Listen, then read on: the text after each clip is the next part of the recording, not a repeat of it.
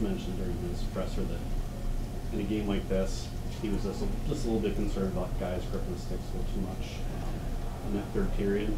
Get a little bit of pushback from Ferris. Does that kind of creep in your mind a little bit? Yeah, I think a little. Obviously, we had 60-plus shots, and we only had one goal. So I mean, some guys might have been gripping the stick a little too hard, but I think we were still there throughout the whole game, like sticking with it. We got good shots. We just weren't fortunate to get the goals tonight. But, yeah, their pushback obviously made us push back a little harder because 1-1 game, we knew we had to fight back. So, as a player, is it frustrating facing a goalie like that and just having the game in his life? Yeah, when he's standing on his head like that, it's pretty frustrating because we're playing well and we're doing everything except scoring goals. So it's pretty frustrating, but Coach said stick with it and worked out in the end. Brandon, how do you fight that, that desire? It's like holy mackerel, how do we beat it? How do you fight that? I think we just stick to our systems, don't really overthink it. It's still just a hockey game. Play hard, get pucks to the net, just don't overthink it.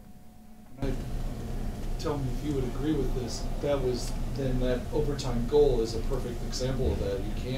You're not overthinking it, you're just kind of rushing the net, aren't you? Yeah, that was just a simple play. Get the puck up to Mitch, 2-on-1, off the pad, and then fortunate to land on my stick. So yeah, it's just simple plays. And how were you able to get the first goal that you scored there? I don't really know how it got to me. I was just skating up the ice after I gave it to the Spees, and puck just trickled out, and I was just by myself, fortunate, and just shot it upstairs. Brandon, what's the emotion after this win? I mean, the coach talked about it's almost like relief because you get so many shots, you get so many chances, and you're struggling, and you find a way to get that goal. What, in your eyes, what's the feeling? Yeah, I think it's relief. I think it's a lot of excitement, obviously, because this is a huge game. Playoffs, it's a different level.